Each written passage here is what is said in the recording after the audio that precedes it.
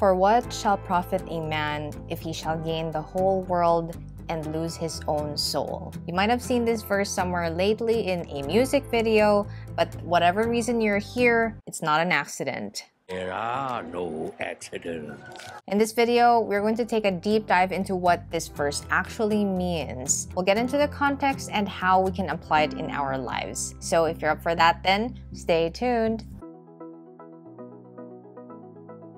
Hello friends and family. If it's your first time here, my name is Hannah and welcome to the channel. So first, let's talk about the context. This verse was said during the time that Jesus was explaining about his death and resurrection to the disciples. A little bit earlier in the verses, whether you're reading from the account in Mark or in Matthew, you will see that Peter rebuked Jesus because he didn't want Jesus to die. I don't know what Peter was thinking. Maybe he would be helping Jesus protect him. Because of that, Jesus said, "Get behind me, Satan." He wasn't necessarily saying this to Peter himself, but he knew that the devil was working through Peter so that he would be discouraged to do God's plan for him on earth. At this point, we may know that it is to die for our sins. And then later on, Jesus said this, "For you are not setting your mind on the things of God, but on the things of man." There was also a time where Jesus himself experienced temptation from Satan. You can look at Luke 5-8 for this. The devil led him up to a high place and showed him in an instant all the kingdoms of the world. And he said to him, "I will give you all their authority and splendor. It has been given to me, and I can give it to anyone I want to. If you worship me, it will all be yours." And of course, Jesus answered, "It is written, worship the Lord your God and serve him only." And so Jesus himself was tempted in this same aspect. He was going to be given the whole world by the devil because at that moment, the devil knew that this world was his. Technically until now. But Jesus resisted the devil. Now let's go back to our verse and see how it can apply to us. So let's go to this first part. For what shall it profit a man? And if I'm going to interpret it in my own words, I'll say, what use is there for us if he shall gain the whole world? And when we talk about the whole world here, it talks about earthly riches, the fame, money, whatever thing on earth that we might value. Yet, it says in this next part, and lose his own soul. Losing one's own soul means being outside the obedience of God.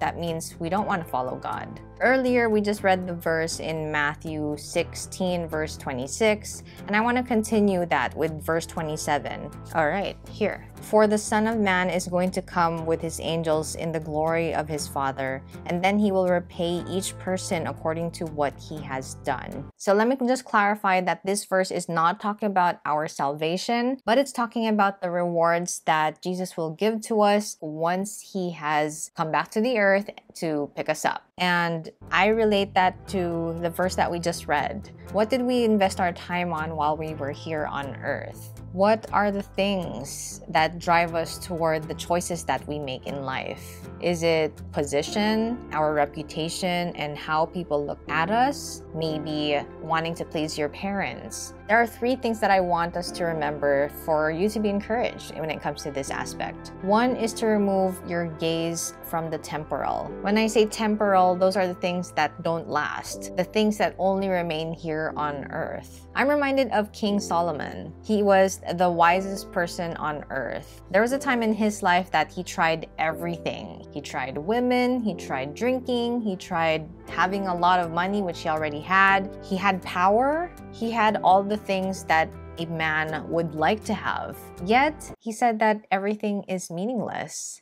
And later on in Ecclesiastes 12 verse 13, he says this, "The end of the matter, all has been heard. Fear God and keep his commandments, for this is the whole duty of man." And I'll continue on. "For God will bring every deed into judgment with every secret thing, whether good or evil." What are the things that really matter in life? Would it be these things that we can see right now? Or is it the things that are eternal? And that goes to my second point. Fix your eyes on the eternal. We can go to Colossians 3 verse 2. It says, "Set your minds on things that are above, not on things that are on earth." This chapter, this whole passage is great. I actually want to read verse 12 of that chapter. Put on then, as God's chosen ones, holy and beloved, compassionate hearts, kindness, humility, meekness, and patience, bearing with one another, and if one has a complaint against another, forgiving each other as the Lord has forgiven you, so you also must forgive. What are the things that we focus on? We hear this term a lot, self-love. At a point, we do have to have confidence in ourselves. But the more important part is knowing that we can be confident in the God who created us, in the God who gave us all the abilities that we have.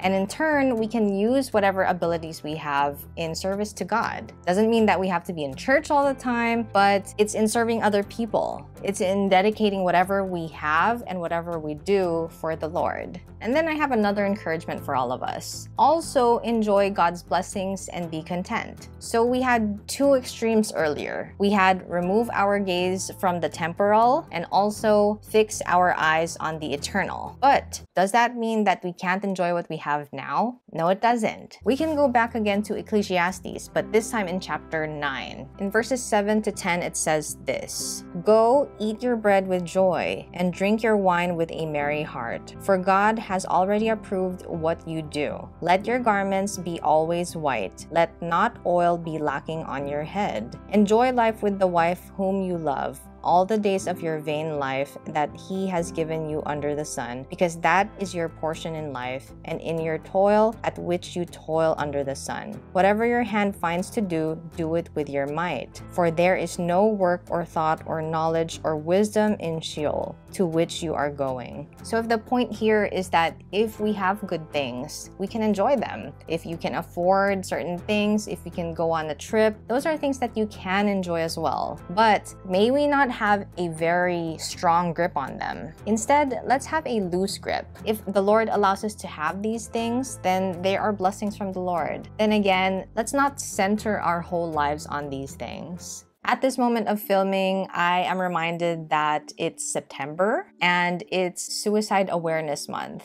And maybe this verse that we just talked about and expounded on made you think. Know that there is a God who loves you, and there may be a lot of things that are happening in your life right now that aren't the best. Maybe they are depressing, they're pulling you down. I've been there, and maybe a lot of us have, especially in the year 2020.